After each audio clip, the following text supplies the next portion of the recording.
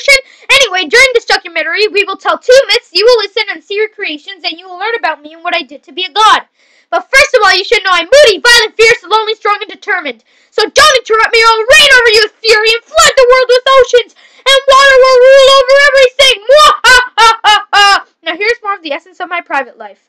I have my wife named Amphitrite. I have had many wives and children like my brother Zeus, but I stayed with her. Although I'm restless and rarely home, I love to add to my domain. I also like to greedily try to take over cities. In fact, that is my next myth. Amphitrite will tell us one about the fountain and the tree. Yes, I think you told me that when it was the time he wanted to rule over Troy. Athens, not Troy. Right, he wanted to rule over Athens, but he couldn't because Artemis, Athena. Okay, Athena also wanted the city, so they had a contest to see what impressed the Athens the most. Athena showed a peach tree, olive tree, and Poseidon showed a fountain, and Athena, Athens. Woo-hoo-hoo-hoo-hoo. Okay, don't have to rub it in. I'm the father of many heroes, as you may know. You are? Then how come I'm your son with a fishtail nutty? End of discussion! Anyway, you might know I'm an Olympian like my brothers Zeus and Hades. The reason I am the god of water was because it was my reward for winning the battle with the Titans with my brothers. I even got this nifty trident from the Cyclops that makes earthquakes. See?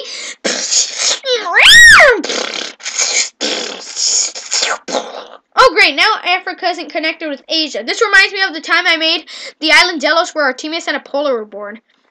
Anyway, you might know I have symbols like other gods, such as the seashell, fish, tidal wave, and the bull, as well as my name means owner of the waters, which is true. Now let's listen to another myth, which is now to be told by King Minos the Mortal.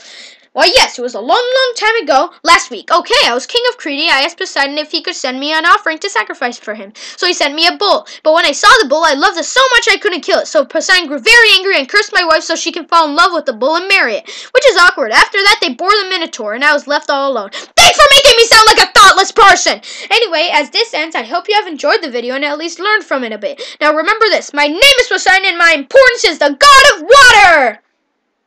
Oh, great. Bum bum bum Poseidon, Poseidon. Poseidon.